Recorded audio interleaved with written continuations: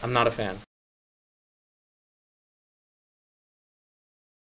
We're not a fan. I'm your only fan.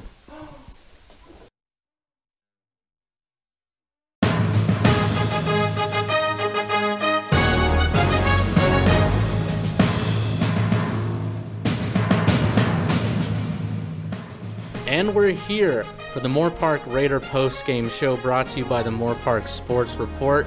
Today, an incredible come-from-behind win for the Moorpark Raiders, 8-7 over the Oxnard Condors.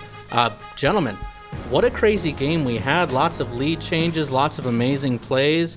Overall, just a wonderful day for baseball, wouldn't you say?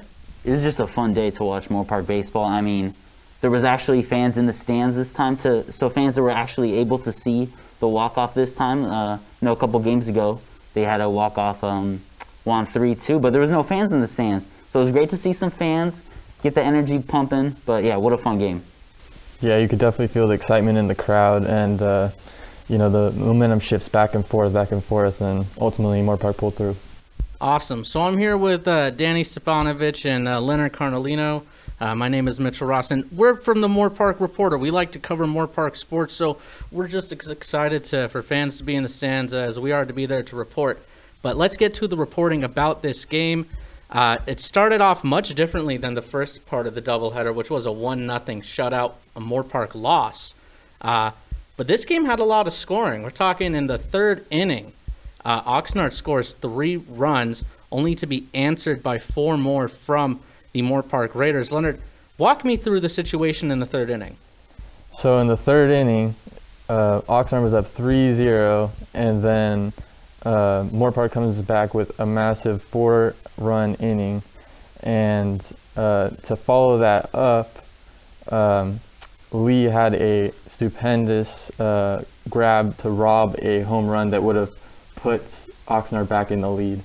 Right, yeah. Dylan Leak, the left fielder, completely robs a home run, sticking his glove over the fence. So somebody call Oxnard Campus Police. One of the home run balls is stolen.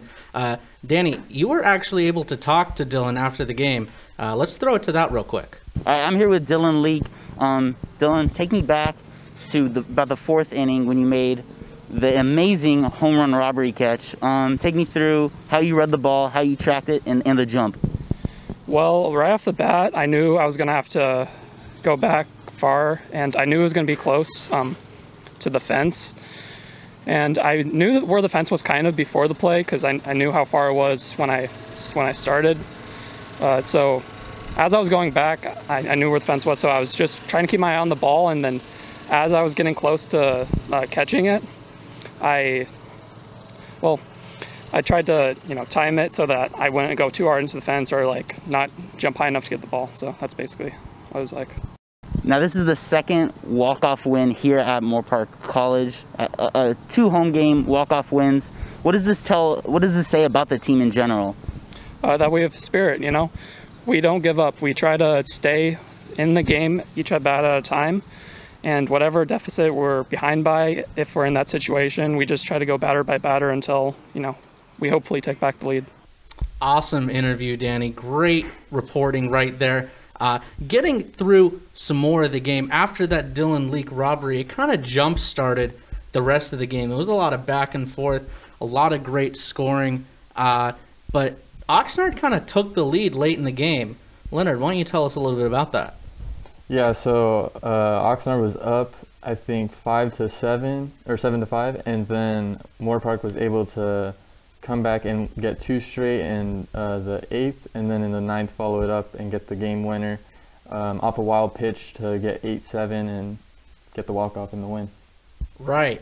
So they come back and score to tie it up at 7 in the 8th inning off a single by the catcher Robert Raymond, who Danny, he also had some incredible plays in the field. Robert Raymond, I think he's the player of the game, if we can give that out. Moorpark Reporter player of the game, Robert Raymond.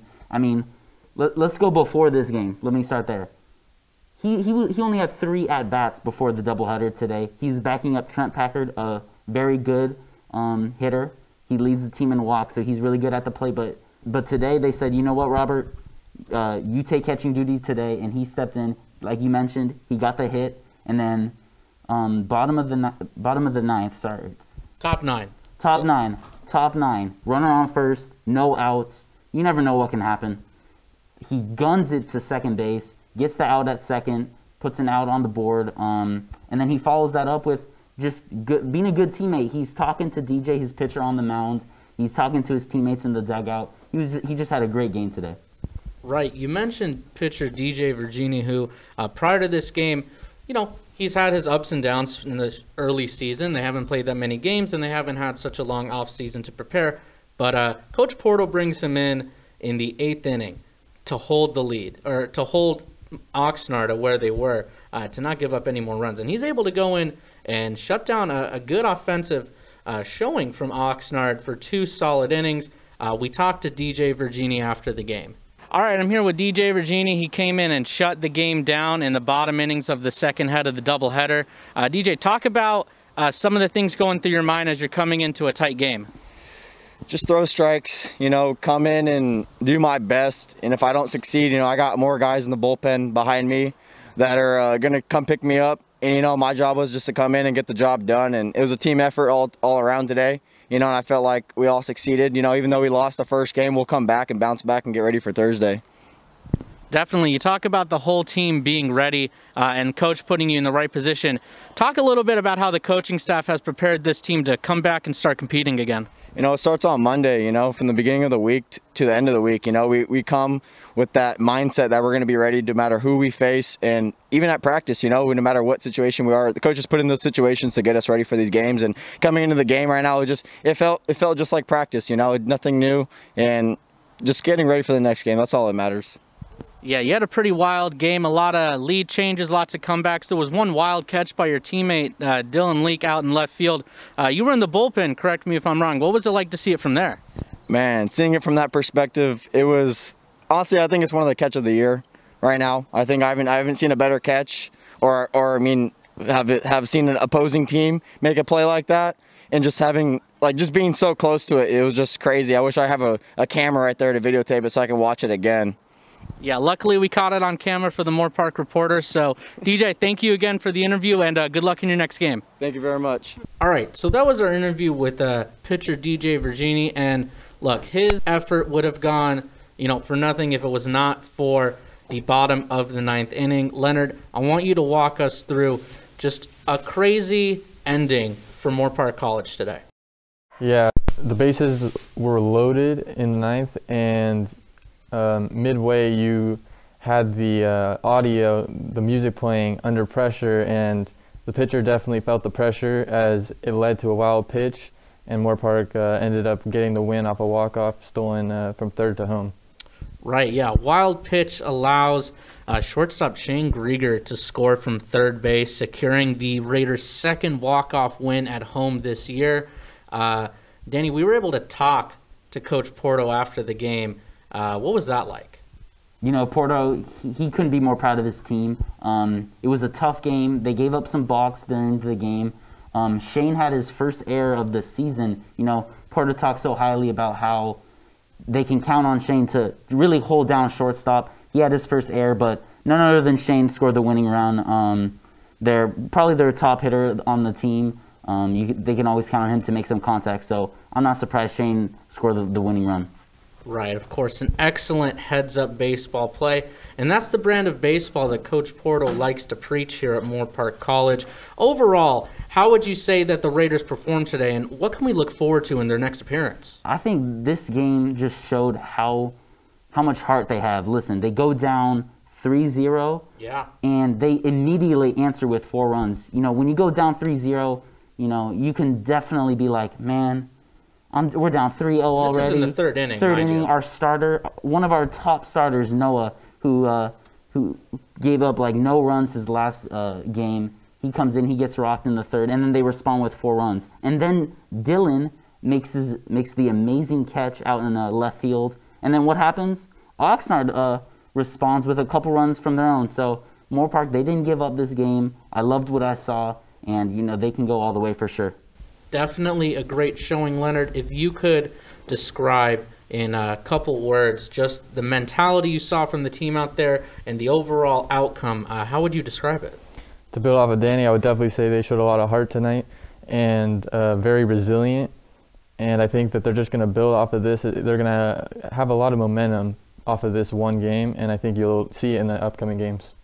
Definitely in their upcoming games. Next Thursday, they play Ventura College, another member of the VCCD. Look, this team, they have a lot to prove. They got their season cut short last year, and they were about to go on a roll. I know that after talking to the team, to the players, to the coaches, they're confident in the players' ability to overcome adversity and really shine through and understand that this is a game. It's something that it's a privilege to play, and a lot of other schools aren't able to play. But luckily, our Moorpark Raiders are able to play. Again, they'll be playing next week against Ventura. They split the first two meetings earlier this year, 1-1 in the doubleheader a couple weeks ago. So if we can give some predictions for the next game, how do you think Moorpark College is going to do? You know, they used up a lot of their arms today and in both games. So I'm expecting a lot of high-scoring runs, and I think Moorpark can come out on top with the little Ventura sweep this Thursday. Ooh, little sweep action. Leonard, what do you got? I could definitely see that. I think it won't be blowouts, but I definitely could see them taking all of the games against Ventura. Right. No matter what the outcome is, we know that the Moorpark Raiders are going to play with heart. So again, this is the Moorpark Raiders post-game show brought to you by the Moorpark Sports Report. Keep it tuned here on all of our social channels, and we'll be back here after the next game. Thank you.